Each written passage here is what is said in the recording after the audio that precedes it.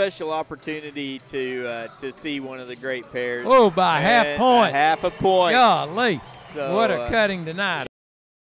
I trained her mother, showed her mother, was third in the futurity at her mother, won the Derby, won 400-something thousand on her mother.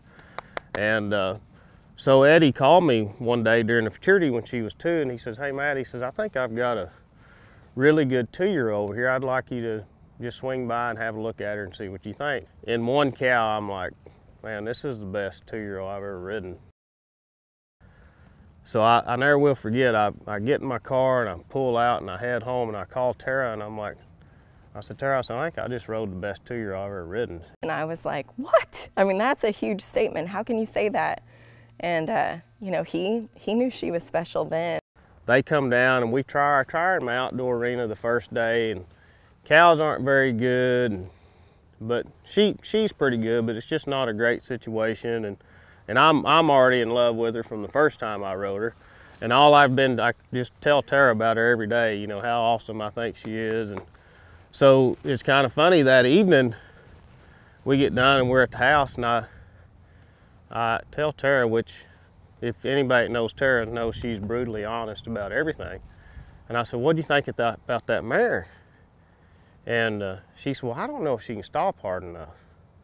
And I'm like, really? And she said, yeah. I said, I just didn't really see it. The next day rolls around, we put some cows in there, and I cut my first cow, and cow takes off, and I kick her to go gather it up, and I mean, she drags her butt and just buries up like she still does today. And I turned around, I looked at Tara, and I said, do you think she stops hard enough now, you know? Barker's loved her as, you know, I think as much as I did, and we got her bought and started training her. I showed her in the futurity that year. And then she got hurt, and that was a huge upset. Vet said, you know, look, she's good. Show her through Paso. After Paso, let's look at it and, you know, see what we need to do. So we do that. I win Paso on her, and we decide to do surgery. The injury healed well, but she wouldn't ever leave that leg alone, and she protected it all the time, so she developed a lot of scar tissue in there. And she had a lot of time off. I showed her 5 times her 5- and 6-year-old year, and then we just kind of left her alone for a while, and and she got better, and really kind of what led up to us hauling her this year was 2 things. Number one, you know, the vet says, look, this mare's healed. The best chance she has of ever getting completely back to normal, she needs to go to work. So we started back riding her, and the goal was initially to get her over 400,000, get her in the Hall of Fame. I think when we started the year, we needed to win like 60,000 to do that. Got to the Super Stakes, and they said, somebody said something about Matt was hauling, that it was, you know, fun to see Matt hauling. And I said, we're not hauling, we're just trying to get baby in the Hall of Fame. And then we all kind of sat around, and it was like, oh, well, I guess we have a shot. Maybe we should try.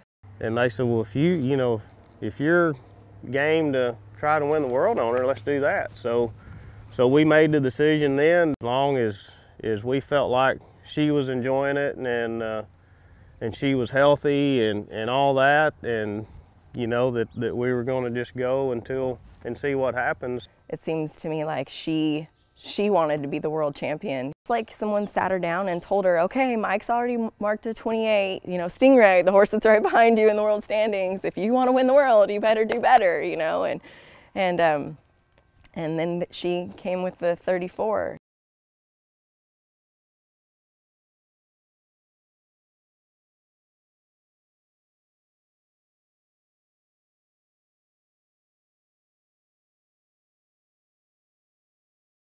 To watch on video, she looks twice as good in El Rancho and Columbus as she did at San Antonio, you know, so it's kind of cool, like, just to watch her all year.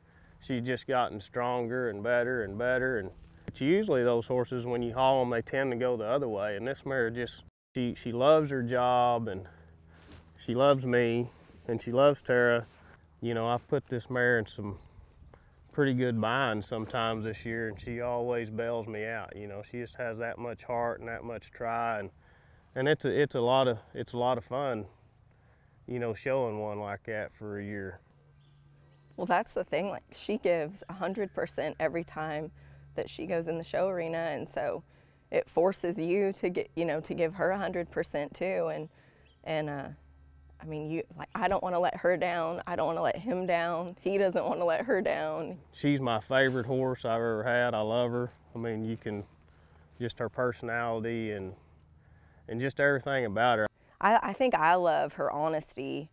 Like, she's so honest with everything. Like, you know what she's thinking, and she's just a people-loving horse. I mean, she wants you to love her.